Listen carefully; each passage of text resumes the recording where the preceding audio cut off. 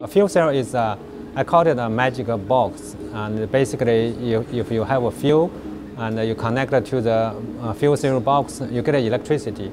The difference with conventional technology is that the fuel cell does not burn the fuel.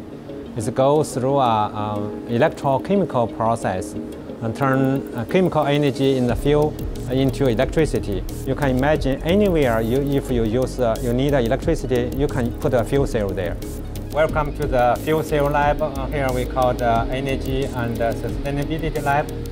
This fuel cell actually runs on hydrogen. This part is actually fuel cell. Currently, we are in the fossil fuel era.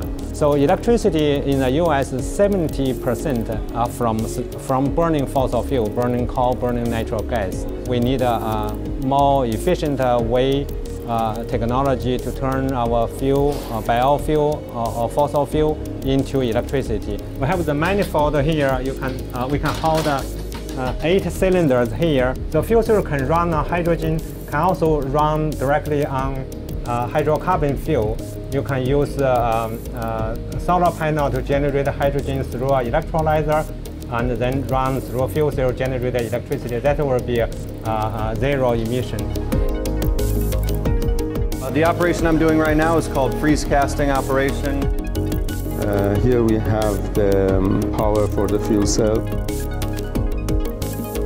I'm designing a spiral fuel cell using a SolidWorks. We're pairing batteries, fuel cell technology, and a solar panel to create a vehicle that has no greenhouse gas emissions. I'm working on a Bluetooth-controlled vehicle right here. Further development in this project will be installing a fuel cell on the chassis itself. So the application covers from small device like your cell phone and fuel cell cars and fuel cell train, fuel cell bus and airplanes. So they actually a large range of application. We feel that nowadays we need to train the new generation with the sustainability knowledge so people can understand how do you make our world more sustainable.